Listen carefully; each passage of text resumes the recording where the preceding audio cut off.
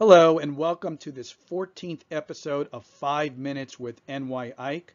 I am Isaac Sokolic, or NY Ike on Twitter. And if you've watched previous episodes, you've heard me talk about data science and analytics, data visualization, data governance, and data operations. And then I have separate episodes talking about Agile and Agile planning and really running transformations with Agile methodologies and way of working. So what happens when we put these two together and we apply Agile in the data and analytics space? And I've had some people tell me they do this already, and I have other people tell me that they don't think Agile can work in a data science program. Feel pretty strongly that it can, and in this next few minutes, I'm going to explain why I think Agile is the perfect framework for data science visualization, data ops, and data governance programs. So let's put Agile and data science together and see what that looks like and why. Let's start with people and skills, right? When I think about a fully functioning data ops, data governance, data visualization, machine learning group, I have a lot of different skills together that have to do different things. I want to source data. I want to cleanse it and bring it into my repositories. I want to be able to model it at times in data warehouses or structure it in my data lakes. I need to make sure that my data catalogs and master data sources are updated. Ultimately, I want all of this driven by the analytics and the data science and data visualizations that we want to do. And that's all driven by the questions and areas of opportunity the business wants to explore with its data, right? So first, I need a multidisciplinary team to be able to work on these things together, especially as I pursue larger and bigger ideas. Second thing is really around the process itself. All right, how do we get this multidisciplinary team to work together?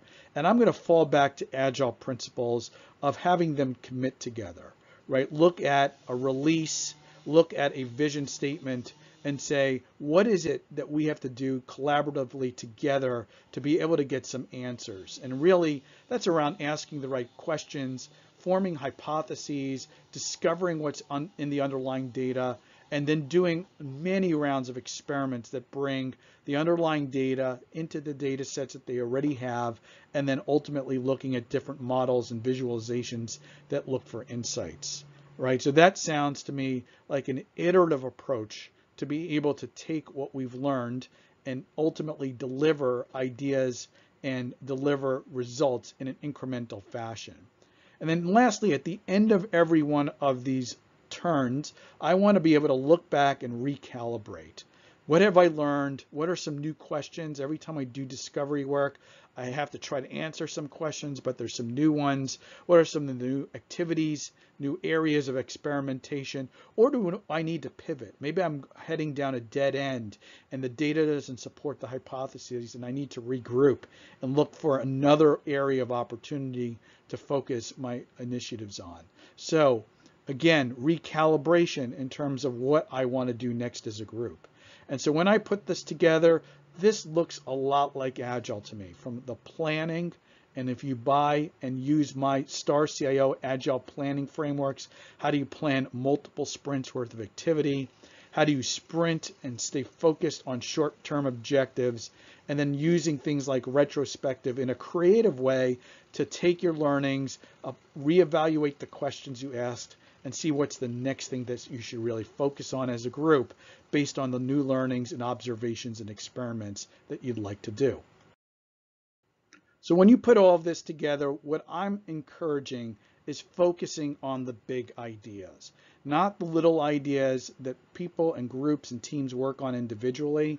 Right? When I see a data scientist teams not talking to the data viz team, when data governance is struggling to get lift because nobody's paying attention to them, it's because these skills and teams are operating independently. When you put out a big idea and you align these groups against those big ideas, then you bring people with different skills, with different area of data and analytics together to plan, to sprint, to use retrospectives around their questions, hypotheses, and experiments, and continue to iterate toward something of value. Now, I've done a lot of writing on this, both on my blog, blogs.starcio.com, as well as on InfoWorld. If you sign up for my newsletter at that link, starcio.com/5nyike/EP14, you'll get a special list of all the different places that I've written about around data science, governance, and using Agile to frame them. Thank you for watching this episode of 5 Minutes with NY Ike. Please subscribe to our channel, and I'll see you again soon.